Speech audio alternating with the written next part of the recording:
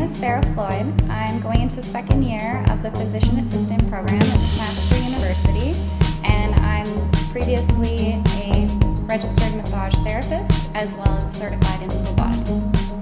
Oh, I didn't know about the phlebotomy part. Yeah, That's awesome. I did that back in 2016. My company that I worked with before decided to pay for it, and I did the schooling over the online Michener program, and then I was able to take their practical component after that, and then I practiced for like a year, and then I wound up in PA school, so didn't continue anymore.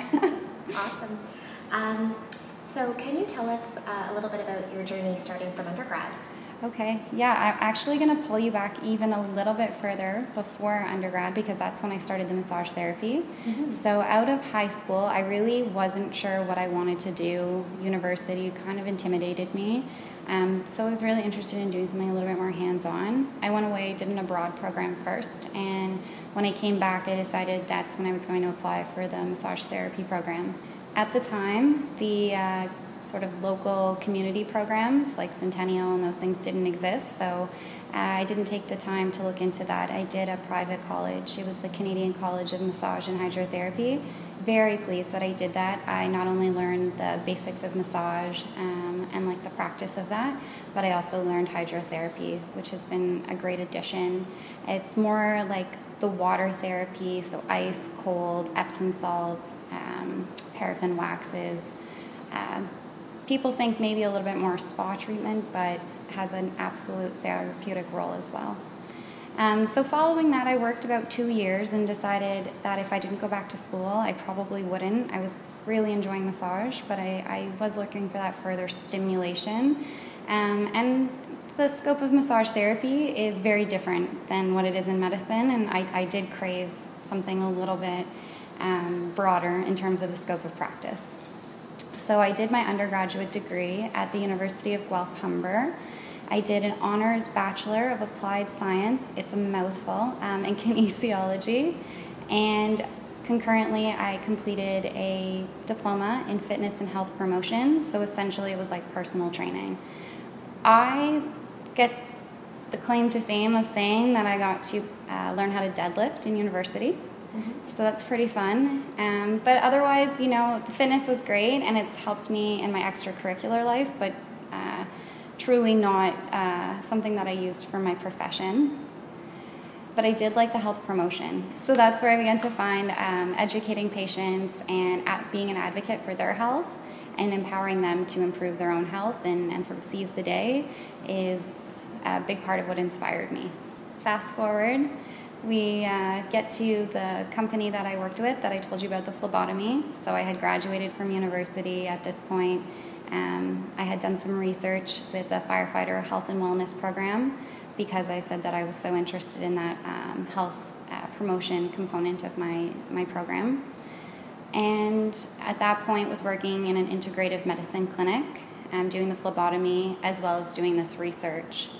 While 2 years in working, I decided that that's the time to apply for PA school, so I did. And I applied once, and fortunately I did not get in, so we can talk a little bit about that, since I'm sure there's maybe 1 or 2 people who've had that experience as well, or some people who haven't gotten in who are really looking for that little bit of extra sort of inspiration. Hopefully you can relate to this because it is a tough thing to experience, but I did apply again in the second year, and I did get in, and I'm so grateful. I have made this decision. People have asked me now that the first year's done what I've really thought about the program. I've had a year to take it in, and that's the one thing I say is I'm so happy I made the bold decision to switch careers and go back to school, especially sort of being a little bit older than my peers. It's something that I weighed in on, leaving another career that was stable for something that was very unknown, and no regrets. Can you tell me a little bit about how you heard about the PA profession? Yeah, that was through the Health and Wellness Research Project with the firefighters. So we went in and we evaluated not only like the physical fitness of each firefighter. Obviously they need to be at a certain level to be able to go fight fires and still protect themselves while protecting the public. And the idea is a physician assistant would come in and do all of the physical exams and make sure that on an occupational level they were prepared to be able to do their job. And so I watched them, I mean, obviously not in the room, but I watched them take each patient in, and they would complete their health history, their physical exam. And being the one who did all the administrative work, I did see the paperwork, and I realized how in-depth they were going with this medical review, and I thought that's something I would really like to be a part of, and I would like to provide that level of care, not only to people who protect the public, but to the public. Mm-hmm. And were you contemplating other careers at the time as well? Absolutely. I think we all sort of go through that. I think that's one of maybe the most relatable things. I, from the most early age, can remember playing Barbies, and they were all doctors. So, everything went through my mind, from being a physician to, with my background in allied healthcare, especially going into chiropractic or physio, osteo, which is osteopathy for people who are not familiar, naturopathic medicine, occupational therapy, you sort of name it, I looked at it. It took a long time. It took a really long time to see what spoke to me and sort of what I resonated with. And to be honest, I didn't want to do anything more allied health. I'd sort of been there, could appreciate it, and could appreciate that I was ready for a change. So it was going to be something in medicine, and when I learned about this wonderful career in the research field, I was like a steam engine, it really couldn't hold me back. So how would you say that your previous experience helped distinguish you as being a little bit more competitive or a little bit more unique? I read once about a massage therapist who became a PA. Only once, of course. It was a U of T graduate, and he was working up north. And I thought, could a second person do that? Could a second person in allied health, like massage therapy, jump? Because the switch is actually quite large. I thought what I knew from massage therapy school would actually lend to my knowledge in the physician assistant program, but it didn't. It did for one section, and I was really surprised by that. You don't realize how specialized your knowledge is until you put it in the broad perspective of learning to be a generalist. I think it helped me for the interview. I'm used to talking to people day in, day out, different people, from all walks of life, from children, often child athletes who are coming for massage therapy. But, even when I did phlebotomy for the integrative medicine clinic, we were seeing patients that were sometimes well, sometimes very unwell, sometimes coming from remote areas of the province. I once averaged out my patient population for massage therapy just because I like to do this sort of thing, and it was 43. At the time, I was 20, in my early 20s.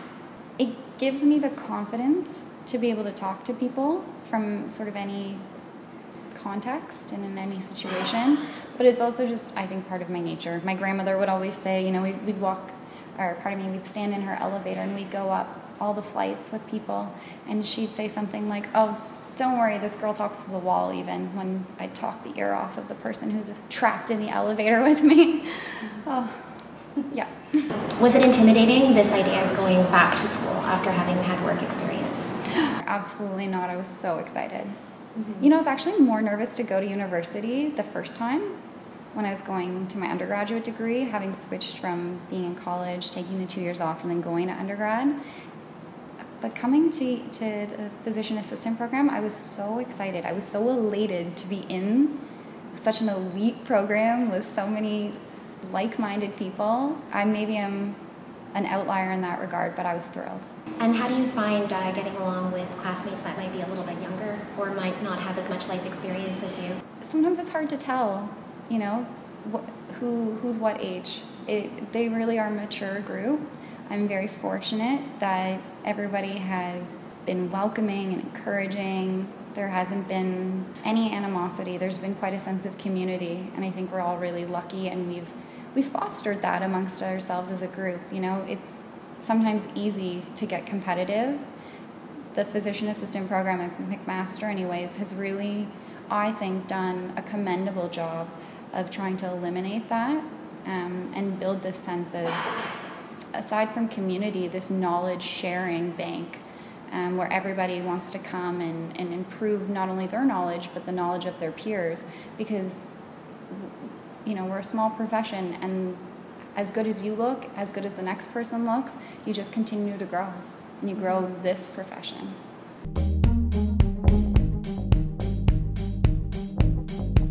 I just wanted to thank you, Anne, for having me on your series here. It's been a privilege and an honor, and I appreciate everything that you do for our community and everything that you've done for me, even in my first year so far. Awesome, thank you. I really appreciate that.